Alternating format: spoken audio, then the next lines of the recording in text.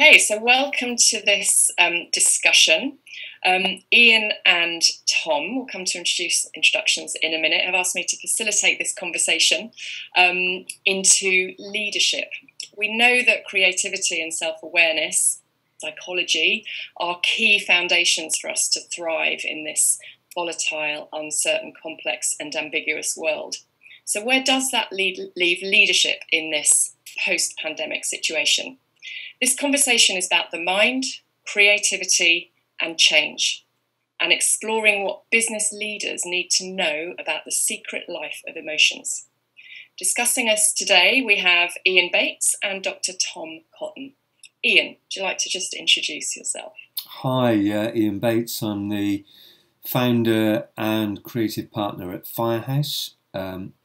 We're a brand consultancy working specifically to turn scale-ups into brands. Thank you. And Tom? Hi there, so I'm Tom Cotton. I am founder and program director at Mind Environment, which is a leadership consultancy, and I work as a psychologist, and that has a clinical and an organisational application. Amazing. Two brilliant minds coming together to talk about creativity and change.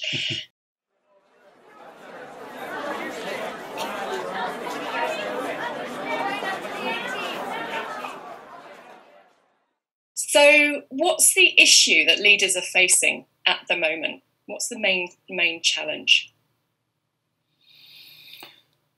Well, clearly one of the challenges has been with us for a while, pre-pandemic as well as post, and that is the pace of change within every industry sector. Digital transformation clearly being one of the things underpinning that, but I'm sure that there are greater or as great forces pulling on that as well. And I think one of them increasingly being people's desire to find fulfillment in their work and not now accept perhaps what they were accepting pre-pandemic, which was a bit of a hamster wheel. Mm. And Tom, when you, as with your background as a psychologist and now leadership consultant, and pulling those two things together, in response to what Ian's sort of describing there, where does the mind talk about the emotions that leaders need to be aware of? Where does that play in? So I suppose my preoccupation is if you're running an organisation, if you're leading an organisation, and you're dealing with a network of minds, as well as your own mind as a leader, because after all, organisations are staffed by people. And I suppose what sort of connects the work that I do clinically and the work that I do with leaders and organisations is how can you help people to work more productively with what's there, the forces that are at play. And I suppose my background being a psychoanalytic and existential background, one of the things I'm really interested in is how, as both individuals and as groups of people, in interaction with both ourselves and others, if that's not too complicated, what's very difficult to think about is the forces that are at play that don't normally enter into normal discussion. Mm-hmm. And so as people, organizations touch on some of the deepest, most powerful emotional material, but we are not very good at talking about what's going on. And that matters because if you believe, as I do, that a lot of the most powerful choices that individuals and organizations make are set at that level, then to not be able to connect with that and work with it productively can, on the one hand, it can produce all sorts of problems that we don't know how to deal with effectively.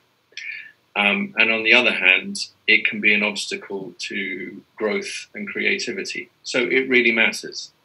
And so my interest is how can one help individuals, teams, organizations to have more productive conversations internally, so to be aware of everything that's in play, and in an interaction with others.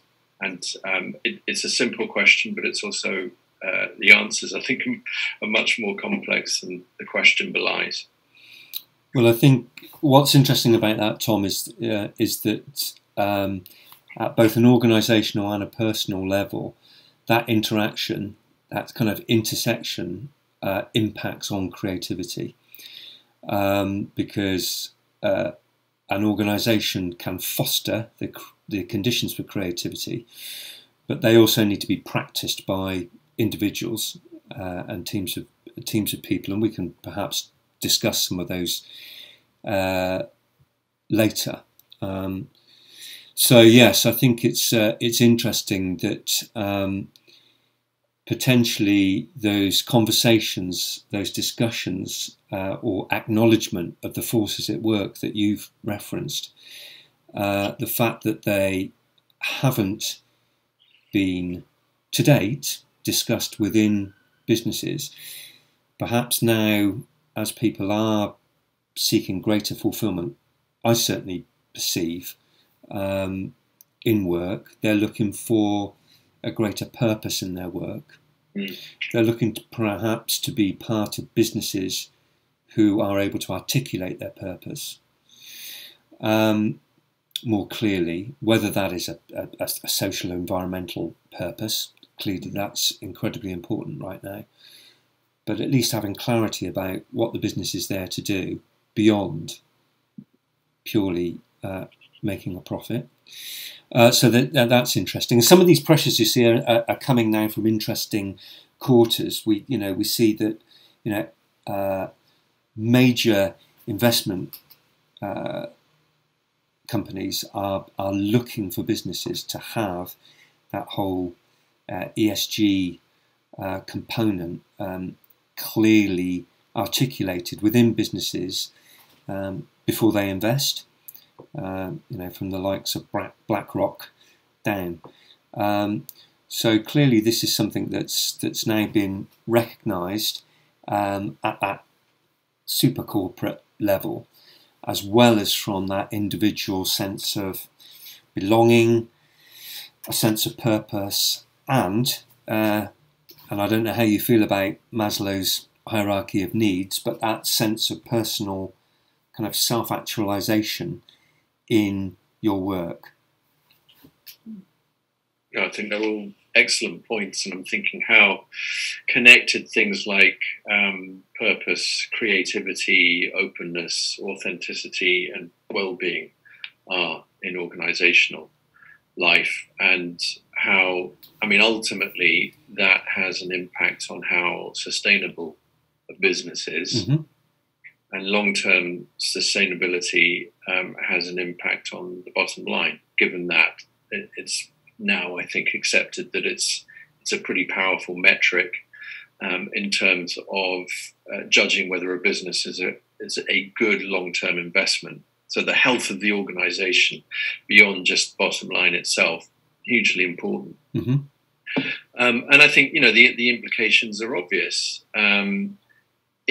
If you're operating in an organization in which you're not able to engage in an open conversation about all of the obvious forces that are at play, then there's a degree of self-deception and self-delusion about what is at play.